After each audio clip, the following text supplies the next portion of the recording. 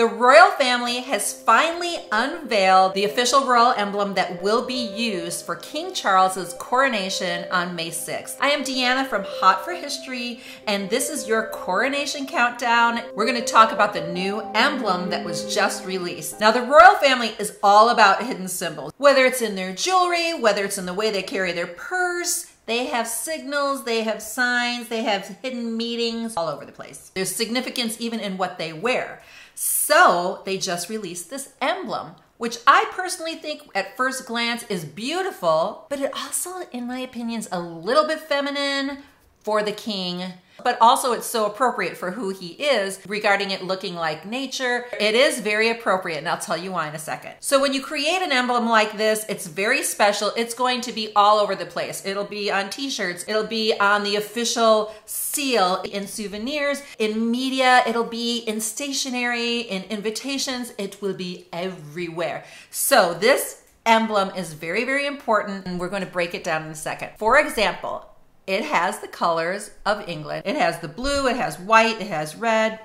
It was shared officially on February 10th on the royal family Instagram account, and it said the new coronation emblem has been unveiled. The emblem will feature throughout the historic events in May, including street parties, community gatherings, and on official merchandise. I definitely get this like Laura Ashley vibe here. It also has sort of this almost like China print, like a plate print to it. It'll look beautiful on a plate. It may look a little feminine, a little pretty, considering this is for a king. That would be my only criticism. I think it could be a little bolder. But it has the Union Jack colors. Now in the middle of it, there is the blue crown. And then there's all of these beautiful flowers, these red flowers around it. And then there's this text that says King Charles III, coronation, 6 May 2023. But it's not about what is printed on there. It's about the flowers, it's about the crown, it's about the colors. The design has the Rose of England, the Thistle of Scotland, the Daffodil of Wales, and the Shamrock of Northern Ireland, which makes it perfect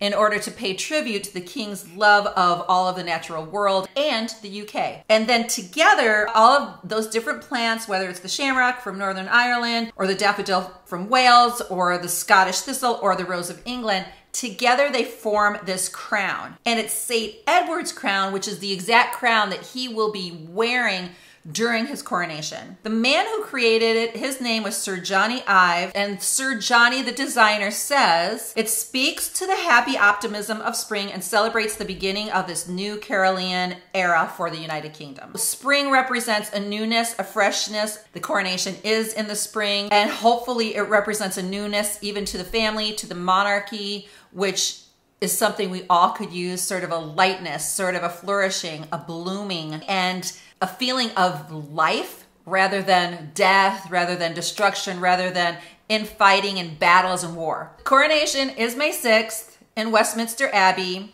There will be flowers all over the place. There will also be plants which represent the king's love of nature and his advocacy for nature and his advocacy for the earth to be pure and clean. He indeed is somebody who loves to get his hands dirty in the garden himself. The coronation will be on the 6th. The rest of the week, there will be concerts. I hear that his favorite group, the Spice Girls, will be in attendance performing. And now, so the big debate is whether or not Harry and Meghan will be there to share on Archie's birthday this amazing coronation day to celebrate King Charles. And obviously, if his grandson was there, it'd be an amazing thing. But let's not hold our breaths. They will be invited. Whether or not they come, who knows? Please subscribe to Hot for History, where you will get to hear royal news like this, coronation countdown, as well as history I bet your history teacher never dared to teach you.